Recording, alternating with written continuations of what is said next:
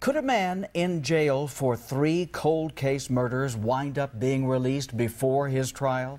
That's what defense attorneys for former Tucson fire captain David Watson are working on. Yeah, this is Watson on a big screen this afternoon while the Superior Court judge entered a not guilty plea on 3 charges of first-degree murder. He's been behind bars on $2 million bond since his arrest a half a week ago.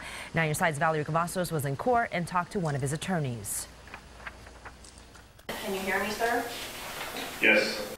Only a few words uttered by David Watson during his arraignment. Okay, can you see your attorneys here in the courtroom? Yes. Those defense attorneys are Natasha Ray and Michael Story, who are working fast to get Watson out of jail. We're certainly going to be filing a motion to try to have him released as soon as possible. Perfect world, we can have him resuming his job and getting back to the semblance of a normal life as his case pens. His possible release was the very reason Chief Deputy Chris Nanos had told us he would not reveal intricate facts in their investigation. We legitimately believe that we need to protect those out there in the community that may come out and testify against him. We do not believe for 1 minute that he's not capable of doing some harm to them as well.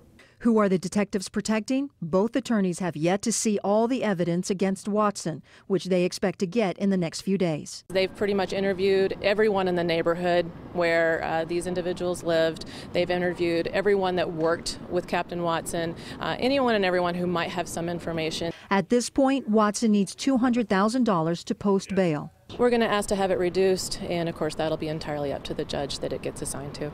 His release would likely come with restrictions, she says. There's certainly the concern that he might be a flight risk, even though obviously those homicides occurred in Tucson. He's remained in Tucson for 14 years. Ray says Watson is not a wealthy man. She says he has retirement accounts and some property. Reporting from the newsroom, Valerie Cavazos, KGUN-9 on your side.